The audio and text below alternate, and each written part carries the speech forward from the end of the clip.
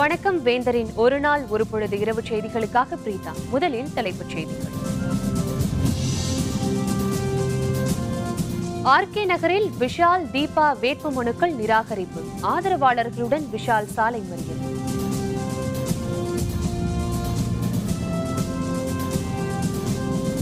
ஜெயலலிதாவின் முதலாம் ஆண்டு நினைவு நாள். நினைவிடத்தில் முதல்வர் அதிமுகவினர் அஞ்சலி.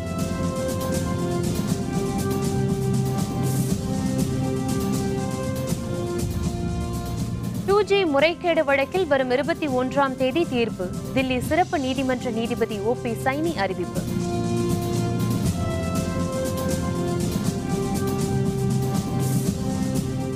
ஒருமனதாக காங்கிரஸ் தலைவராகிறார் ராகுல் காந்தி. ஆதரவாக வேட்புமனு தாக்கல் செய்த 89 மனுக்களும் ஏற்பு. ஆர்கே நகரில் நடிகர் விஷால், ஜெயலலிதாவின் அண்ணன் மகள் தீபா ஆகியோரின் வேட்புமனுக்கள் நிராகரிக்கப்பட்டன. இதைத் தொடர்ந்து சாலை மறியலில் ஈடுபட்ட விஷாலும் அவருடைய ஆதரவாளர்களும் காவல்துறையினரால் அப்புறப்படுத்தப்பட்டனர். அதிமுக வேட்பாளர் மதுசூதனன், திமுக வேட்பாளர் மருது கணேஷ், டிடிவி தினகரன் உள்ளிட்டோரின் வேட்புமனுக்கள் ஏற்றுக்கொள்ளப்பட்டுள்ளன. இதுபற்றிய விரிவான தகவல்களை தருகிறார் நமது செய்தியாளர் மாரியப்பன். ஆர்கே நகர் சட்டப்பேரவை தேர்தல் வருகிற 21ஆம் தேதி நடைபெறவுள்ளது. இதற்கான வேட்புமனு தாக்கல் கடந்த 27ஆம் தேதி தொடங்கி நேற்றுடன் முடிவடைந்த நிலையில் 131 வேட்பாளர்கள் தங்களது வேட்புமனுக்களை தாக்கல் செய்திருந்தனர். அந்த வேட்பாளர்களின் பரிசீலனை இன்று நடைபெற்றது. தற்போது வரை 127 வேட்பாளர்களது மனுக்கள் பரிசீலிக்கப்பட்டு அதில் 66 வேட்பாளர்களது மனுக்கள் ஏற்கப்பட்டுள்ளது. 61 வேட்பாளர்களது மனுக்கள் நிராகரிக்கப்பட்டுள்ளது. முக்கிய வேட்பாளர்களாக திமுக, அதிமுக, பாஜக மற்றும் டிடிவி தினகரன் ஆகியோரது மனுக்கள் ஏற்கப்பட்டுள்ளது. மேலும் ஜெயலலிதாவின் உறவினராக தீபாவோட மனு நிராகரிக்கப்பட்டுள்ளது. அவரது வேட்புமனுவில் போதிய தகவல்கள் இல்லாததை அடுத்து அவரது மனு நிராகரிக்கப்பட்டது. இதற்கிடையே 72வது வேட்பாளராக மனு தாக்கல் செய்த விஷாலோட வேட்புமனுவானது நிராகரிக்கப்பட்டது. இதற்கு அவர் எதிர்ப்பு தெரிவித்து தற்போது தேர்தல் ஆணையத்தின் அலுவலகத்தில் உள்ளே அவர் உள்ளிருப்பு போராட்டத்தில் ஈடுபட்டு வந்தார். மேலும் முன்னதாக தனது வேட்புமனு நிராகரிக்க போது தனது கருத்தை கேட்கவில்லை எனவும், இது குறித்து தான் அலுவலகத்திலே வேட்புமனு பரிசீலனை செய்யப்படக்கூடிய இடத்திலே இருக்கும் போதும் தேர்தல் அலுவலர்கள் தங்களிடம் கருத்துக்களை பெறவில்லை எனவும் அதற்கு எதிர்ப்பு தெரிவித்தார். இதனைத் தொடர்ந்து அவர் சிறிது நேரம் சாலை மறியலில் ஈடுபட்டார். அதனைத் தொடர்ந்து காவல்துறையினர் அவரிடம் பேச்சுவார்த்தை நடத்தினர். தயவு செய்து ப்ரொசீஜரை ஃபாலோ பண்ணியிருக்காங்களா? இது கரெக்டா? இது சரியான விஷயமா? இளைஞர்கள் உட்கார கூடாதா? இளைஞர்கள் வரக்கூடாதா? எலெக்ஷனுக்கு நிக்க கூடாதா? அது கேளுங்க சார். அதனைத் தொடர்ந்து விஷால் வேட்புமனு பரிசீலனை செய்யப்படக்கூடிய அந்த இடத்தில் தற்போது தனது மனுவுக்கு உண்டான உரிய நியாயம் கிடைக்கும் வரை தான் அந்த அலுவலகத்தில் இருந்து வெளியே வரமாட்டேன் என்று தற்போது உள்ளிருப்பு போராட்டத்தில் ஈடுபட்டு வருகிறார். மேற்கொண்டு வேட்பாளர்களது மனுக்களானது பரிசீலனை செய்யப்பட்டு வருகிறது. வேந்தர் செய்திகளுக்காக ஆர்கே நகர் தொகுதியில் இருந்து ஒளிப்பதிவாளர் இன்பாவுடன் மாரியப்பன். இதனிடையே செய்தியாளர்களுடன் பேசிய தீபா தனது வேட்புமனு நிராகரிக்கப்பட்டதற்கு அதிமுக அரசே காரணம் என தெரிவித்துள்ளார். How can they reject on a ground which is not mandatory? That's what I'm asking. All the other information that I have provided are perfect. They said they have also provided this, that all the other details are there. And now they are saying that I have not entered the value of this property. So that's one reason. But again, all this is not relevant to this case at all of this application because it is not mandatory in the first place. So it's definitely being done by the ruling party only. I mean, AIADMK. I don't think there's any other reason. மறைந்த முதல்வர் ஜெயலலிதாவின் முதலாம் ஆண்டு நினைவு நாளான இன்று தமிழகம் முழுவதும் அவருக்கு அஞ்சலி செலுத்தப்பட்டது.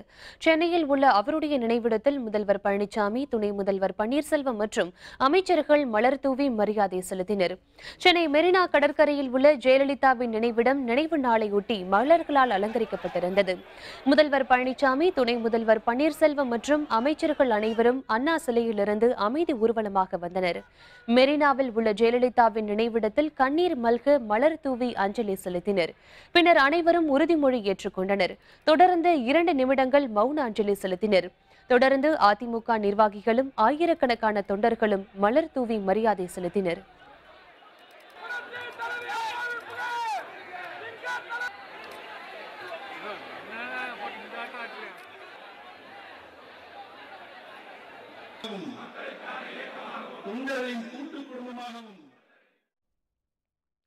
மறைந்த முதல்வர் ஜெயலலிதாவின் நினைவு நாளையொட்டி அவருடைய நினைவிடத்தில் டிடிவி தினகரன் மலர் தூவி அஞ்சலி செலுத்திய பொழுது தள்ளுமுள்ளு ஏற்பட்டது. தங்க தமிழ்ச்செல்வன் உள்ளிட்ட தனது ஆதரவாளர்களுடன் வந்து தினகரன் அஞ்சலி செலுத்திய பொழுது முதல்வர் பழனிசாமி, துணை முதல்வர் பன்னீர்செல்வம் அணியை சேர்ந்தவர்கள் தினகரனுக்கு எதிராக முழக்கம் எழுப்பினர். தினகரன் ஆதரவாளர்கள் எதிர் முழக்கம் எழுப்பியதை அடுத்து இருதரப்புக்கும் இடையே வாக்குவாதமும் தள்ளுமுள்ளுவும் ஏற்பட்டது. இதனால் அந்த இடத்தில் சிறிது நேரம் பரபரப்பு நிலவியது.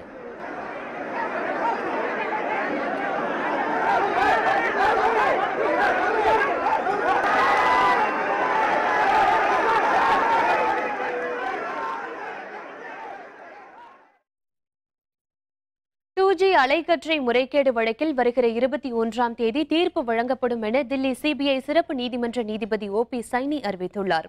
காங்கிரஸ் தலைமையிலான முந்தைய ஐக்கிய முற்போக்கு கூட்டணி ஆட்சியின் பொழுது தனியார் தொலைத்தொடர்பு நிறுவனங்களுக்கு 2G அலைக்கற்றை விற்பனை செய்ததில் மத்திய அரசுக்கு 1,76,000 கோடி ரூபாய் இழப்பு ஏற்பட்டதாக வழக்கு தொடரப்பட்டது. இதில் முன்னாள் தொலைத்தொடர்பு அமைச்சரான ராஜா, கனிமொழி உள்பட 10 பேர் மீதும் 9 தனியார் நிறுவனங்கள் மீதும் சிபிஐ குற்றப்பத்திரிகை தாக்கல் செய்தது. இந்த வழக்கில் கடந்த ஏப்ரல் 26ஆம் தேதி அனைத்து தரப்பினரின் விசாரணையும் முடிந்த நிலையில் தீர்ப்பு தேதி 6 முறை ஒத்திவைக்கப்பட்டது. இந்த வழக்கில் தீர்ப்பு எழுதும் பணி முடிவடைந்து விட்டதாக நீதிபதி சைனி அறிவித்துள்ளார். வருகிற 21ஆம் தேதி காலை 10:30 மணிக்கு தீர்ப்பு வழங்கப்படும் என்றும் குற்றம் சாட்டப்பட்ட அனைவரும் அன்று நேரில் ஆஜராக வேண்டும் என்றும் நீதிபதி சைனி தெரிவித்துள்ளார். சென்னை RK நகர் தொகுதி இடைத்தேர்தல் வாக்குப்பதிவு நடைபெறும் வரும் 21ஆம் தேதி 2G அலைக்கற்றை முறைகேடு வழக்கின் தீர்ப்பு வெளிவர உள்ளது குறிப்பிடத்தக்கது. முன்னாள் முதல்வர் ஜெயலலிதா மறைவு குறித்த விசாரணை ஆணையம் இன்று சென்னை மருத்துவக் கல்லூரி மருத்துவர்கள் இருவரிடம் விசாரணை மேற்கொண்டது. ஓய்வு பெற்ற நீதிபதி ஆறுமுகசாமி தலைமையிலான விசாரணை ஆணையம் முன்னாள் முதல்வர் ஜெயலலிதாவின் மறைவு குறித்த விசாரணையை மேற்கொண்டு வருகிறது. சென்னை எழிலகம் கலச மகாலில் நடைபெறும் இந்த விசாரணைக்கு இந்த வாரம் 5 மருத்துவர்கள் மற்றும் தீபாவின் கணவர் மாதவன் ஆகிய 6 பேரை ஆஜராகுமாறு சம்மன் அனுப்பியிருந்தது. சென்னை மருத்துவக் கல்லூரி மருத்துவர்கள் முத்துச்செல்வன், கலா ஆகிய இருவரிடம் ஓய்வு பெற்ற நீதிபதி ஆறுமுகசாமி இன்று விசாரணை மேற்கொண்டார். நாளை மாதவன் மற்றும் மருத்துவர் டிட்டோ ஆகியோரிடம் ஆறுமுகசாமி விசாரணை நடத்த இருக்கிறார். தமிழகத்தில் மணல் குவாரிகளை மூட வேண்டும் என்ற தனி நீதிபதியின் உத்தரவுக்கு இடைக்கால தடை விதிக்க இயலாது என உயர்நீதிமன்ற மதுரை கிளை மறுத்துள்ளது. மலேசியாவிலிருந்து இறக்குமதி செய்யப்பட்ட மணலுக்கு தமிழக அரசு அனுமதி அளிக்க மறுத்தது. இது தொடர்பான வழக்கில் தமிழகத்தின் சுற்றுச்சூழலை கருதி அனைத்து மணல் குவாரிகளையும் 6 மாதங்களுக்கு மூட வேண்டும் என உயர்நீதிமன்ற மதுரை கிளை நீதிபதி R மகாதேவன் உத்தரவிட்டார். இதனை எதிர்த்து தமிழக அரசு தரப்பில் உயர்நீதிமன்ற மதுரை கிளையில் மேல்முறையீடு தாக்கல் செய்யப்பட்டது. இதனை விசாரித்த நீதிபதிகள் கல்யாண சுந்தரம், கிருஷ்ணவள்ளி ஆகியோர் கொண்ட அமர்வு தனி நீதிபதியின் உத்தரவுக்கு தடை விதிக்க மறுத்தது.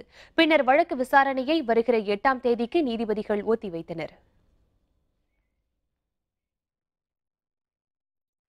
ஒகி புயலால் பாதிக்கப்பட்ட மக்களுக்கு அனைத்து அடிப்படை வசதிகளையும் செய்து தர வேண்டும் என தமிழக அரசுக்கு மதுரை உயர்நீதிமன்ற கிளை உத்தரவிட்டுள்ளது. ஒகி புயலால் பாதிக்கப்பட்டவர்களுக்கு மத்திய மாநில அரசுகள் உதவி வழங்கவில்லை என்ற பொதுநல மனுவை விசாரித்த உயர்நீதிமன்ற கிளை அடிப்படை வசதிகளை செய்து தந்து அது பற்றிய அறிக்கையை தாக்கல் செய்ய வேண்டும் என உத்தரவிட்டது.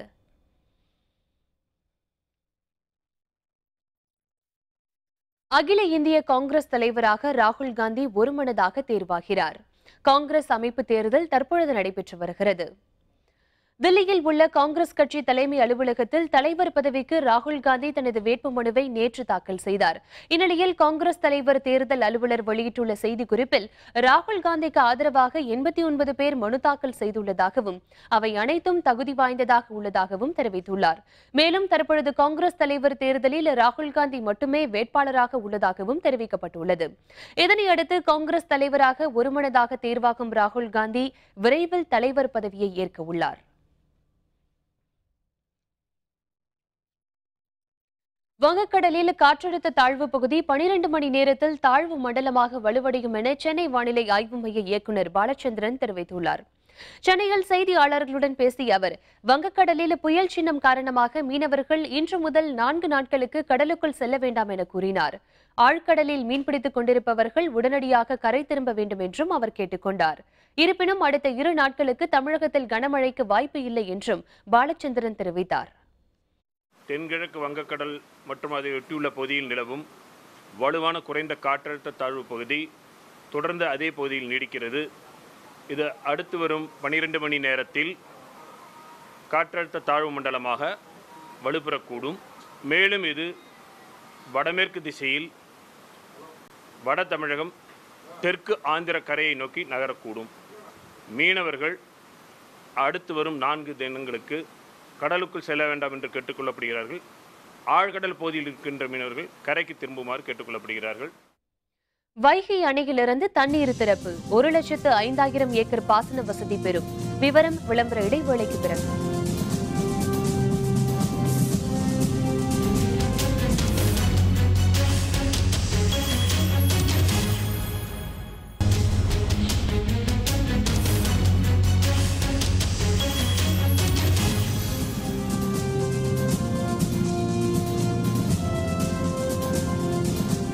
செய்திகள் தொடர்கின்றன.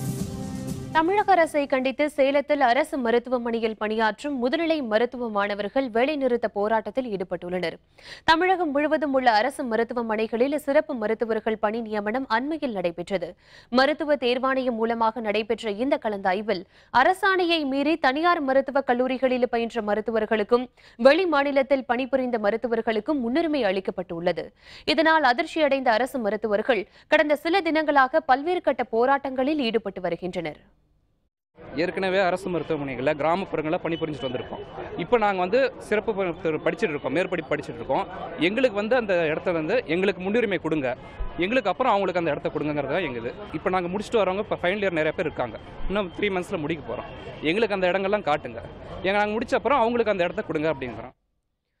சிவகங்கை ராமநாதபுரம் மாவட்டம் முதல் போக பாசனத்திற்காக வைகை அணையிலிருந்து ஆற்றில் தண்ணீர் திறக்கப்பட்டுள்ளது.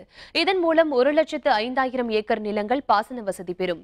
தேனி மாவட்டம் ஆண்டிப்பட்டி அருகே உள்ள வைகை அணையின் மூலம் தேனி, திண்டுக்கல், மதுரை, சிவகங்கை மற்றும் ராமநாதபுரம் ஆகிய மாவட்டங்கள் பாசன வசதி பெறுகின்றன. மழை காரணமாக வைகை அணை தற்பொழுது 60 அடியாக உயர்ந்துள்ள நிலையில் ராமநாதபுரம் மற்றும் சிவகங்கை மாவட்டங்களின் ஒருபோக பாசன பகுதிக்கு வினாடிக்கு 3000 கனஅடி தண்ணீர் திறக்கப்பட்டுள்ளது. இதனை பெரியாறு வைகை அணை கண்காணிப்பு பொறியாளர்கள் திறந்து வைத்தனர். பாலாற்றில் வரும் தண்ணீர் வீணாக கடலில் சென்று கலப்பதால் இதனை தடுக்கும் வகையில் தடுப்பணைகள் கட்ட வேண்டும் என விவசாயிகள் வலியுறுத்தியுள்ளனர். கர்நாடகத்தில் உள்ள நந்திதுர்கத்திலிருந்து ஆந்திரம் வழியாக தமிழகத்தில் அதிக தொலைவாக 222 கிலோமீட்டர் கடந்து காஞ்சிபுரம் மாவட்டம் வயலூர் முகத்துவாரத்தில் வங்காள விரிகுடாவில் கலக்கிறது. பாலாற்றில் ஆந்திர அரசு 20க்கும் மேற்பட்ட தடுப்பணைகள் கட்டி வருகிற தண்ணீரை தேக்கி வைத்து வருகின்றனர். இதேபோல் வேலூர் மாவட்டம் வேலூர் வழியாக செல்லும் பாலாற்றில் வரும் தண்ணீரை தேக்கி வைத்தால் வறண்ட காலத்தில் விவசாயத்திற்கு பயன்படும் என்று விவசாயிகள் கோரிக்கை வைத்துள்ளனர். பாலாற்றில் சுமார் 60 அடிக்கு மேலாக மணல் கொள்ளையடிக்கப்பட்ட காரணத்தினால் பாலாறு ஆழமாக்கப்பட்டுள்ளது. பாலாற்றிலிருந்தே வரத்து கால்வாய் என்று சொல்லக்கூடிய ஏரிகளுக்கும் குளங்களுக்கும் செல்லக்கூடிய கால்வாய்கள் எல்லாம் மேடிட்டு இருக்கிற காரணத்தினால் அந்த கால்வாயில் தண்ணீர் செல்ல முடியாமல் அனைத்து ஏரிகளும் வறண்டு காய்ந்திருக்கிறது. வரத்து கால்வாய்கள் எல்லாம் சுத்தப்படுத்த வேண்டும், ஆக்கிரமிப்புகளை அகற்ற வேண்டும், பாலாற்றுடைய ஆக்கிரமிப்புகளை அகற்ற வேண்டும். வரக்கூடிய தண்ணீரை சேமித்து வைத்தால்தான் வேலூர் மாவட்டம் தொடர்ந்து வறட்சியினுடைய பிடியிலிருந்து விடுபட முடியும். நாகை மாவட்டம் வெள்ளையாற்று வெள்ளத்தில் அடித்து செல்லப்பட்ட படகு கவிழ்ந்ததில் படகில் விளையாடிக் கொண்டிருந்த சிறுவனை தேடும் பணியில் தீயணைப்பு வீரர்கள் ஈடுபட்டு வருகின்றனர். நாகப்பட்டினம் மாவட்டம் செருதூர் கிராமத்தில் வெள்ளையாற்றின் கரையோரம் கட்டப்பட்டிருந்த படகில் அதே பகுதியைச் சேர்ந்த கஸ்மிதாசன் மற்றும் தாமோதரன் ஆகிய 2 சிறுவர்கள் விளையாடிக் கொண்டிருந்தனர். அப்போது வெள்ளையாற்றில் நீர் கரை புரண்டு ஓடிக்கொண்டிருந்த பொழுது திடீரென படகு ஆற்றில் அடித்து சென்றதாக கூறப்படுகிறது. இதில் 2 சிறுவர்களும் ஆற்றில் அடித்து செல்லப்பட்டதாக தெரிகிறது. ஆற்றில் அலறல் சத்தம் கேட்டதை தொடர்ந்து அந்த வழியாக வந்த மக்கள் தீயணைப்பு வீரர்களுக்கு தகவல் அளித்தனர். அந்த இடத்திற்கு விரைந்து வந்த தீயணைப்பு துறையினர் காணாமல் போன சிறுவர்களை தேடி வருகின்றனர். இரு பசங்க குளிக்கிறதுக்காக ஆற்றுக்கு வந்திருக்காங்க. அந்த வரும் தருவாயில் படகு, சின்ன படகு ஒன்று பாதுகாப்புக்காக அதையும் கொண்டு வந்தாங்க. கொண்டு வந்து அந்த படகுல ஏறி விளாண்டுருக்கும்போது 2 பசங்களும் தவறி தள்ள வந்துட்டாங்க. தாமதங்கிற பையனுடைய கூக்குரல் கேட்டு அந்த வழியாக வந்த இருசக்கர வாகனத்தில் ஒரு பையன், மணியன் ஒரு பையன் குதிச்சு அந்த பையனை காப்பாற்றிட்டான். அந்த தாசுங்கிற பையனை காப்பாற்ற முடியலை. காஞ்சிபுரம் மாவட்டம் திருக்கழுக்குன்றம் அருகே ஆற்றில் ஏற்பட்ட வெள்ளப்பெருக்கில் தற்காலிக பாலம் துண்டிக்கப்பட்டதால் சுற்றுவட்டார கிராம மக்கள் பெரும் சிரமத்திற்கு ஆளாகினர். திருக்கழுக்குன்றம் அடுத்த இரும்புலிச்சேரியில் இருந்து வாயலூர் சாலையை இணைக்கும்படி பாலாற்றின் குறுக்கே இருந்த பாலம் கடந்த 2015ஆம் ஆண்டு ஏற்பட்ட வெள்ளப்பெருக்கில் முற்றிலும் துண்டிக்கப்பட்டது. இதனால் மாவட்ட நிர்வாகம் சார்பில் தற்காலிக பாலம் அமைக்கப்பட்டு பொதுமக்கள் பயன்பாட்டுக்கு விடப்பட்டது. இந்நிலையில் அண்மையில் பெய்த மழையால் ஏற்பட்ட வெள்ளப்பெருக்கால் தற்காலிக பாலம் துண்டிக்கப்பட்டது. இதனால் எடையாத்தூர் சுற்று வட்டார கிராமங்களைச் சேர்ந்த மக்கள் பெரும் சிரமத்திற்கு ஆளாகியுள்ளனர்.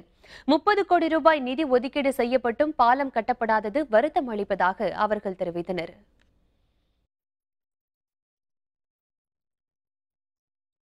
பள்ளி படிப்புக்கு பின் 13வது வயதில் திரையுலகில் அறிமுகமான ஜெயலலிதா தென்னிந்திய மொழிகள் மட்டுமின்றி ஹிந்தியிலும் 140 படங்களில் முத்திரை பதித்தவர். அவர் மறைந்து இன்றுடன் ஓராண்டாகிறது. திரைப்பட ரசிகர்களின் மனதிலும் நீங்காத இடத்தை பெற்ற ஜெயலலிதாவின் திரையுலக வாழ்க்கை பற்றி இன்றைய வேந்தர் சிறப்பு செய்தியில்.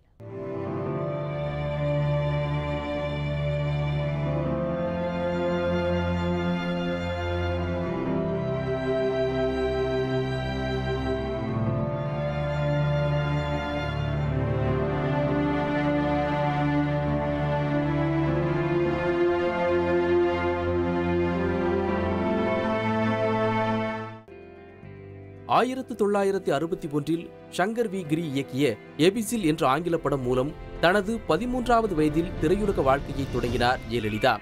ஜெயலலிதாவின் முதல் இந்திய படம் 1964 வெளியான சின்ன கொம்பே என்ற கன்னட படம்.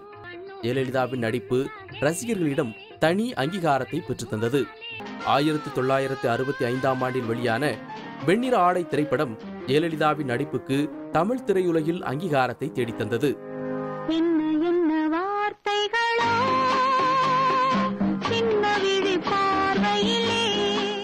1961 முதல் 1965ஆம் ஆண்டு வரை கன்னடம், ஹிந்தி, தெலுங்கு, தமிழ் என 8 திரைப்படங்களில் நடித்திருந்தாலும் 1965ஆம் ஆண்டு வெளியான 1000ல் ஒருவன் திரைப்படம்தான் ஜெயலலிதாவின் திரையுலக பயணம் வெற்றிகரமாக அமைய அடித்தளம் அமைத்தது. புரட்சி நடிகரும் மறைந்த முதல்வருமான எம்ஜிஆருடன் கதாநாயகியாக இணைந்து நடித்த முதல் படம் இது. மிகப்பெரிய வெற்றியை பெற்றது. அந்த பறவை போல வாழ வேண்டும், இதோ இந்த அலைகள் போல ஆட வேண்டும். எம்ஜிஆருடன் இணைந்து ஜெயலலிதா நடித்த பல திரைப்படங்கள் ரசிகர்களை வெகுவாக கவர்ந்த போதும் அடிமை பெண் போன்ற வெற்றி விழா கண்ட படங்கள் ஜெயலலிதாவின் அபார நடிப்புக்கு மகுடம் சூடின. ஆயிரம் நிலவேவா, ஓர் ஆயிரம் நிலவேவா. இரட்டை வேடத்தில் ஜெயலலிதா வெளிப்படுத்திய நடிப்பு திறன் அவருக்கு இன்றும் அழியா புகழை தேடித் தந்து கொண்டிருக்கிறது. ஏமாற்றாதே ஏமாறாதே பாடலில் ரோமானிய பாணி நடனத்தில் உண்மையான ராணியாகவே வாழ்ந்திருப்பார் ஜெயலலிதா. அதே படத்தில் அம்மா என்றால் அன்பு என்று அவரின் இனிமையான குரலில் வெளியான பாடல் இன்றைக்கும் அதிமுகவினருக்கு பிடித்த பாடலாகும்.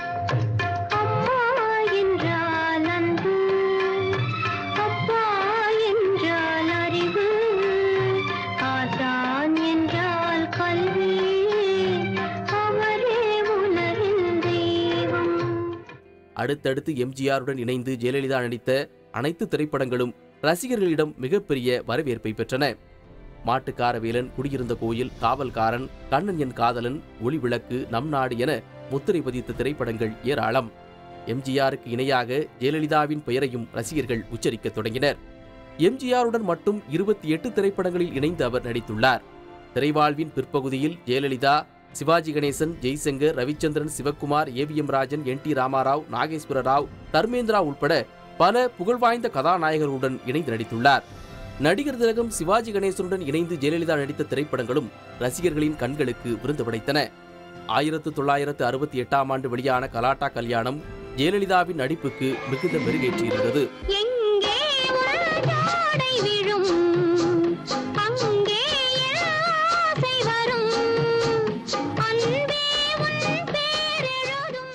சிவாஜியுடன் இணைந்து ஜெயலலிதா நடித்த அன்பை தேடி, பாட்டும் பரதமும், பட்டிக்காடா பட்டணமா, எங்க மாமா, எங்கிருந்தோ வந்தாள் என பல படங்கள் மகத்தான வெற்றி பெற்றன. கன்னடம், தெலுங்கு, ஹிந்தி என பிறமொழி படங்களில் ஜெயலலிதா நடித்திருந்தாலும் தமிழில்தான் 100க்கும் மேற்பட்ட படங்களில் நடித்துள்ளார். மறைந்த முத்துராமனுடன் இணைந்து ஜெயலலிதா நடித்த சூரியகாந்தி திரைப்படம் 1973ஆம் ஆண்டில் வெளியானது. 150 நாட்களுக்கு மேல் ஓடி சாதனை படைத்த சூரியகாந்தி திரைப்படத்தில் ஜெயலலிதா சொந்த குரலில் 2 பாடல்களை பாடியுள்ளார். கடவுளின் மேலாய் கணவனை மதித்து வணங்கிடும் இனிய அன்புடையாள். சூரியகாந்தி வெற்றி விழாவில் ஜெயலலிதாவின் நடிப்பை பாராட்டி தந்தை பெரியார் பரிசு வழங்கி கௌரவித்தார். 1980ஆம் ஆண்டு வரை திரையுலகில் கதாநாயகியாகவே நடித்து வந்த ஜெயலலிதா அரசியல் பயணத்தை தொடங்குவதற்கு முன் கடைசியாக நடித்த திரைப்படம் நதியை தேடி வந்த கடல். 1961 முதல் 1980ஆம் ஆண்டு வரை ஏறத்தாழ 20 ஆண்டு காலம் திரையுலகில் அசைக்க முடியாத இடத்தை பெற்றிருந்த ஜெயலலிதா ரசிகர்களின் அளப்பரிய அன்பை பெற்று புகழின் உச்சியில் இருந்தார். அரசியலிலும் அதையே தொடர்ந்தார், தன் மறைவு வரையிலும்.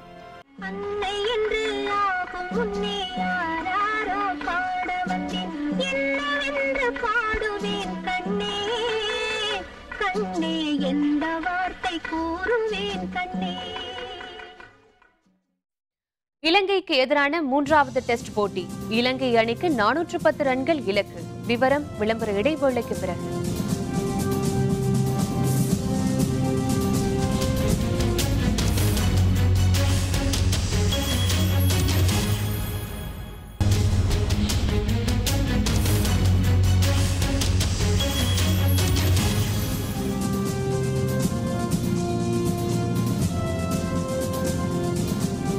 செய்திகள் தொடர்கின்றன. இனி விளையாட்டுச் செய்திகள்.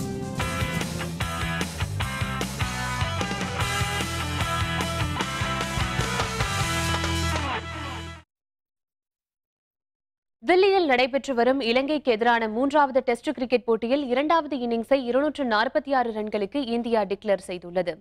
தில்லி ஃபெரோஷா கோட்லாவில் நடந்து வரும் இந்த போட்டியில் டாஸ் வென்ற இந்திய அணி 7 விக்கெட் இழப்புக்கு 536 ரன்கள் எடுத்து டிக்ளேர் செய்தது. இதனையடுத்து முதல் இன்னிங்ஸை தொடங்கிய இலங்கை அணி நேற்றைய ஆட்ட நேர முடிவில் 9 விக்கெட் இழப்புக்கு 356 ரன்கள் எடுத்திருந்தது. இன்று 4வது நாள் ஆட்டத்தை தொடர்ந்த இலங்கை அணி 373 ரன்களுக்கு ஆட்டமிழந்தது.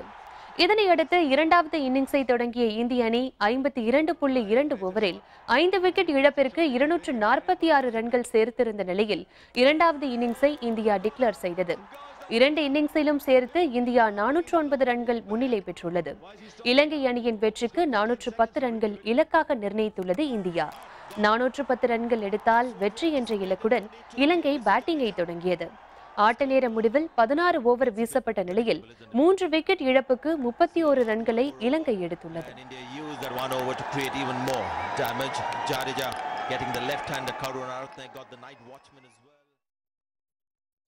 மீண்டும் தலைப்புச் செய்திகள். ஆர்கே நகரில் விஷால் தீபா வேட்புமனுக்கள் நிராகரிப்பு.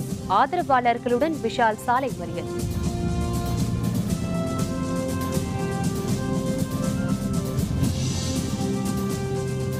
ஜெயலலிதாவின் முதலாம் ஆண்டு நினைவு நாள். நினைவிடத்தில் முதல்வர், அதிமுகவினர் அஞ்சலி.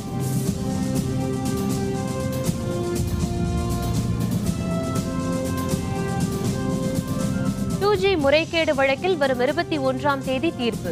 தில்லி சிறப்பு நீதிமன்ற நீதிபதி OP சைனி அறிவிப்பு.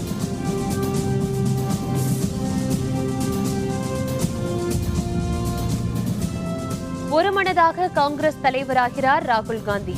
ஆதரவாக வேட்புமனு தாக்கல் செய்த 89 மனுக்களும் ஏற்பு. இத்துடன் வேந்தரின் ஒரு நாள் ஒரு பொழுது இரவு செய்திகள் நிறைவடைந்தன. மீண்டும் இரவு 10 மணிக்கு கண்ணுறங்கும் வேளை இரவு செய்திகளில் சந்திப்போம். வணக்கம்.